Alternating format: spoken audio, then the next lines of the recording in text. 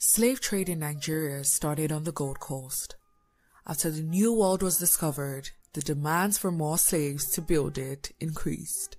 Slavery, by definition, is when human beings are bought and sold. It is a system of stratification in which a person is allowed to own another person. Slavery was already in existence on the continent of Africa before the advent of the transatlantic slave trade, and Nigeria was an active participant. But before then, people who were captured during the internal and intertribal wars automatically became slaves to the new masters, and they were given to the elite of the community to work on their farms and attend to the domestic chores. The Igbo ethnic stock still maintains the Osu caste system to date, even with the ban and the emergence of Christianity. The Osu people are regarded as spiritually unclean. On this account, they are disallowed from marrying a full-blooded Igbo person. During the jihad war, the Sokoto caliphate captured non-Muslims and forced them to work on their farm plantations, and what is more, they only freed those who agreed to convert to Islam. The Yorubas had three categories of slaves. They were the Iwofas, war captives, and criminals. The Iwofas were slaves that were secured on the inability of a debtor to settle their debt.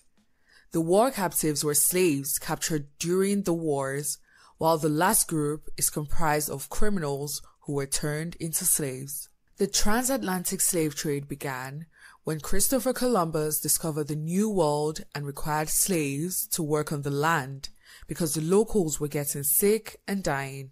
In 1517, Bartholomew de las Casas, a Catholic bishop, suggested that they fetch slaves from Africa in view of the fact that African slaves were considered to be stronger and less likely to get sick and die of diseases.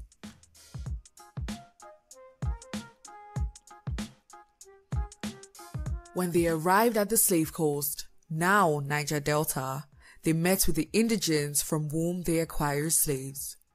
A man from Britain named John Hawkins made slavery a respectable trade at the time. How?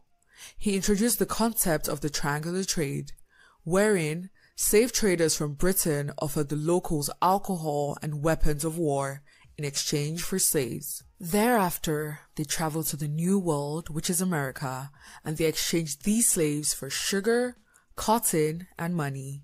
The revenues were used to boost Britain's economy. As the demand for slaves rose, the demands for weapons as well as alcohol by the indigents rose correspondingly. This led to an increment in the spate of raids and wars.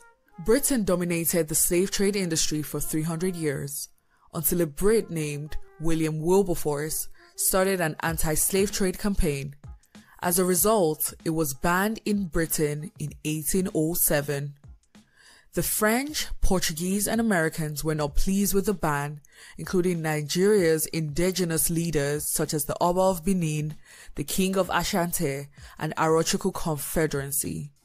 This narrative, for the record, happened before colonization. Slavery is illegal in most countries. Notwithstanding, it still exists in form of human trafficking and child labor.